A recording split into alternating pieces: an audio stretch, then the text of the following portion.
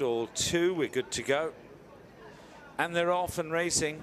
Nice even jump from the gates, just angling out a little bit wide there was Ballybay Moonshiner, chased along, disputing last place early here with Rumela. But up front, the yellow jacket of Overland at least gets a bit of early glory and is pursued by Doves of Peace in the very early stages of the contest. Amber Dew's tucked in behind them, tight up on the inside is Hercilia. On the outer, improvement there from United Force, who's just edged past Captain Wentworth. Captain Wentworth, the grey, is buried away just in behind the front 5. After slightly missing the break, Ballybay Moonshiner's in no hurry to go closing just yet. Half a mile left to run, and Rumela is just about last of all. Overland is the leader.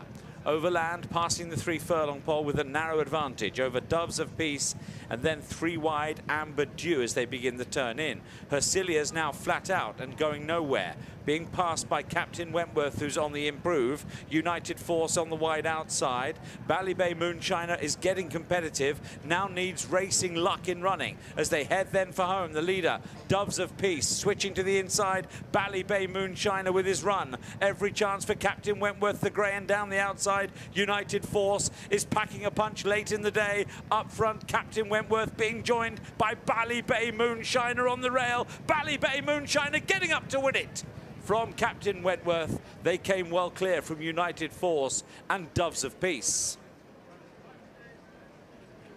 Captain Wentworth still a maiden. The winner tonight is Ballybay Moonshiner under Shane Kelly, who has gained a 2nd win in the last 3 starts and bounced back to form just to get the better of Captain Wentworth, who I felt had every chance and perhaps just didn't knuckle down well enough. Maybe that's the reason